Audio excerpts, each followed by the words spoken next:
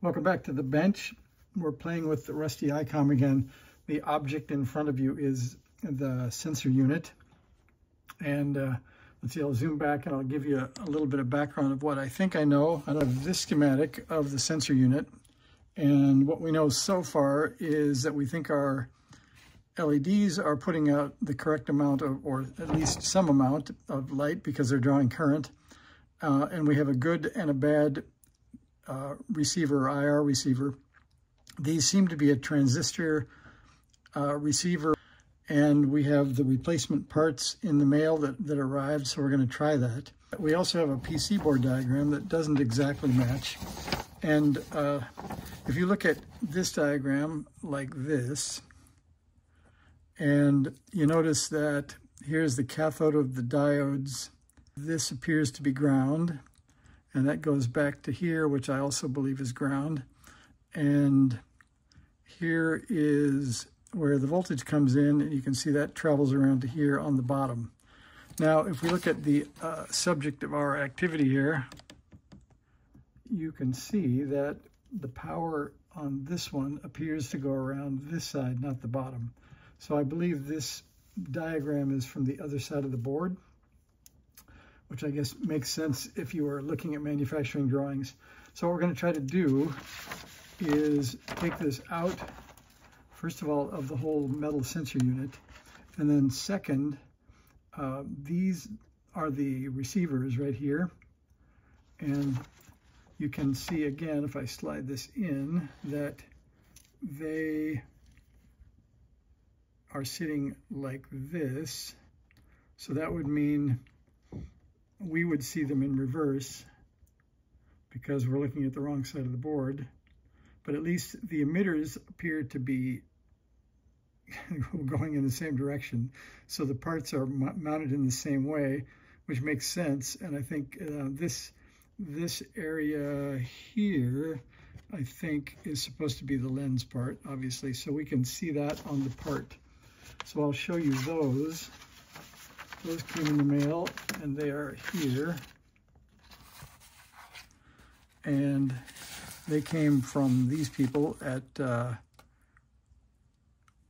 cs@orangeconnects.com. And they are here. And you can see they are, if I get them apart, little 3-terminal devices. And you can see what appears to be, I think that appears to me anyway. Let's see if I can get some of the plastic away from it. That appears to be some kind of lens on this side maybe. And just a blank back on the other side.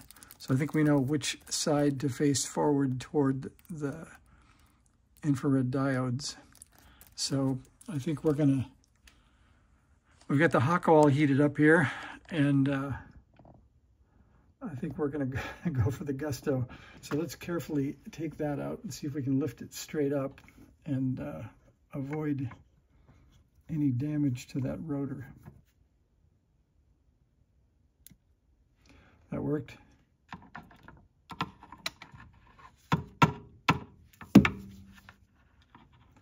I need my bucket here. I don't have it. All right, here goes number 2.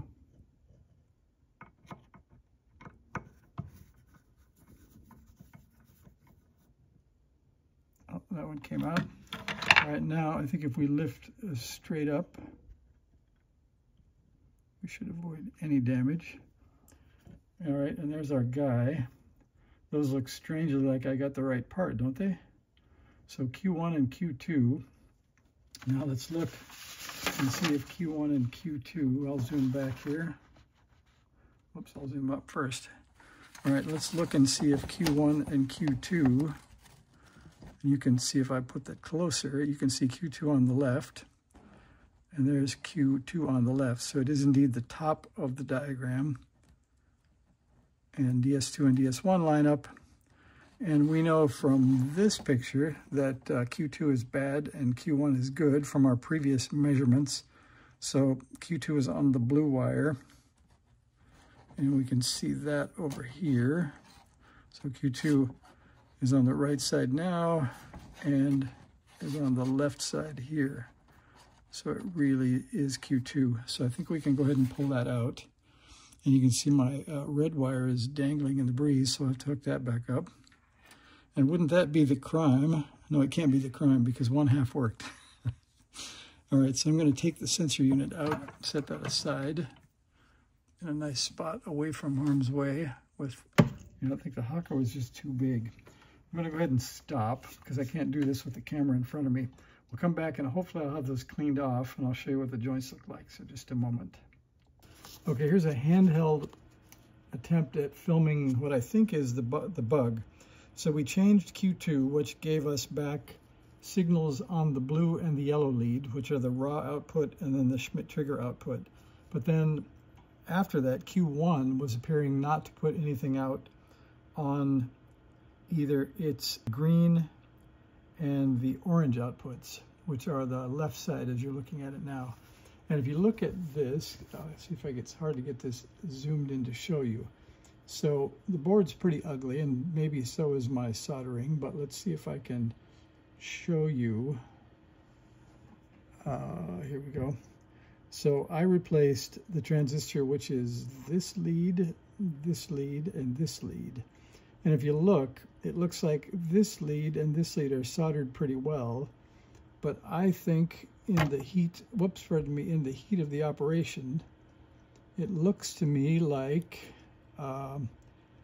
this lead coming from Q1 is no longer soldered to the board. So I'm going to fix that joint and see if that gets us back into the action. So thanks for watching this brief interlude. Okay, we're back on the bench with the rusty IC-735. So that was exactly the problem. So when I sucked the solder clean on transistor Q2, which is in our picture here, this was our bad one. So when I sucked the solder clean on the common lead between these two, right there, let's see, I had sucked the solder off of Q1 as well. So now with Q1 resoldered, you can see we're tuning again. So the rusty IC-735 will get a knob next, and the next time I film something, I'll be tuning with the main tuning knob. So the replacement of the one bad infrared receiver was the correct fix, and we're back on the road again. So thanks for watching. This is I'll try to edit it down so it won't be too long, but it's a good final result anyway. So thanks for watching.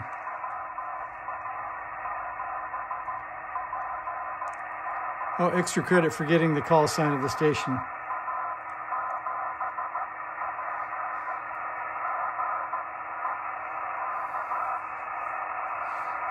Okay, thanks for watching. See ya.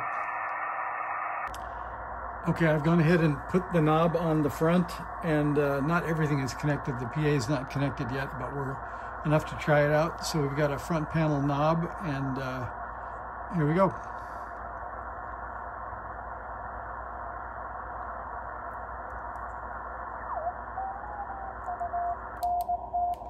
So I think the rusty ICOM is coming alive here.